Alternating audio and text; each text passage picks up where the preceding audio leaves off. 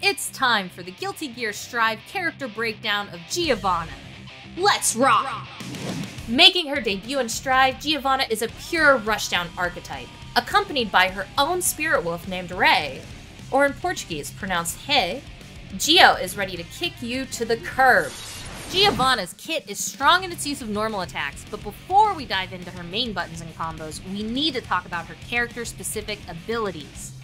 One of your most important resources in Guilty Gear Strive is your tension gauge. This is the bar located at the bottom of your screen.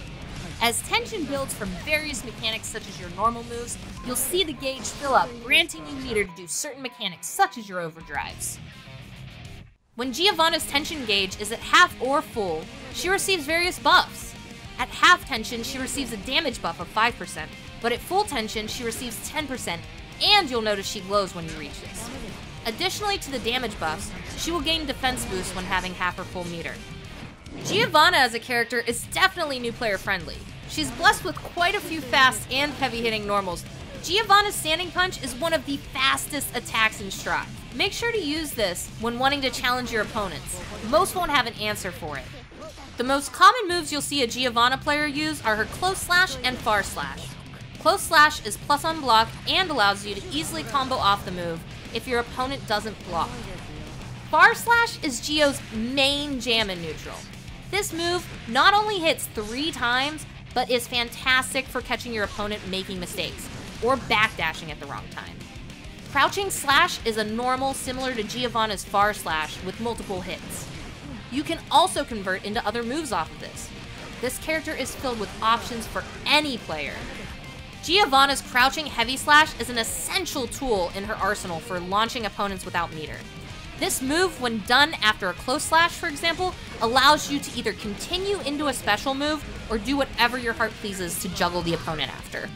Forward heavy slash also comes in handy for going airbound. When Giovanna uses this, it also moves the opponent forward in motion. This can be great when trying to finish a combo and end in a wall break. Crouching Dust is a favorite of all Gio mains. This move not only utilizes her trusty spirit wolf Hei in the animation, but extends Hei's heal out, reaching further than it seems and hitting low. This is spectacular as a poke and using it for a juicy counter hit when your opponent isn't watching their toes. The last normal that is important to mention for Giovanna's kit is her Jump Dust. Jump Dust not only hits twice, but is a helpful add-in for her air combos. It can also be cancelled when you air dash. Giovanna's most important special move is Sepultura. This move can combo off of most of Giovanna's normals and grant you a hard knockdown. Additionally, you can continue a combo after this hits depending on your placement. Trovo is great for applying pressure on block. This special move is +1 blocked by your opponent.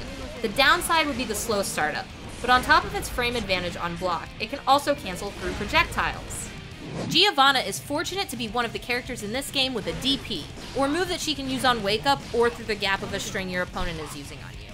This move, called Sol Nascente, is not invincible, but a nice bit of spice to it when catching your opponent trying to steal your turn. Additionally, you can roam and cancel to keep this move safe if the opponent blocks, giving you time to mix them up low or high in return. Sol Puente is a special move that Giovanna can do grounded or when airbound. This move hits on both sides of the opponent, and if up too close, can cross you up. Just like the rest of the cast, Giovanna has 2 overdrives. Her first, Ventania, is really fun with an invincible startup. This is great to use as a reversal against your opponent, with very high damage to boot. Be careful when throwing this out, as it is easy to block and jump over if your opponent sees it coming.